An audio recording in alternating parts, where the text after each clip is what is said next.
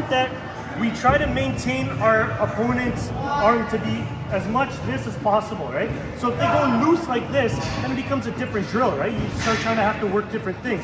So when you look for this, you kind of have to work to manipulate the form to make it tight like this. Okay, so second portion of this now is just say your opponent is super flexible. Who is flexible? I'm looking at someone. Who's flexible? Maybe Ryan. Yeah. So go like this, right? So just it's very flexible here.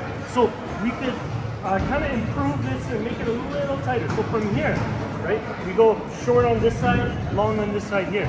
And what's going to happen here is we're going to go this across the head here, right? So this is a pivot point, this is a pivot point here. Now what's going to happen here is I'm going to shoot my arm past my partner, like this. And then I'm going to try to grab this. So what's happening here is there's your pivot point here, right? This is the lock here. This is the lock here. And then what's going to happen here?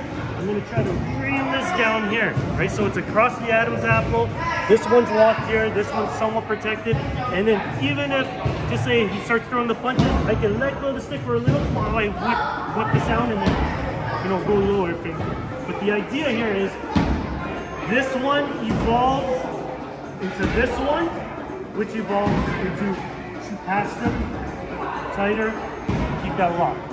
This one's better. Keep that lock like this. And then, okay?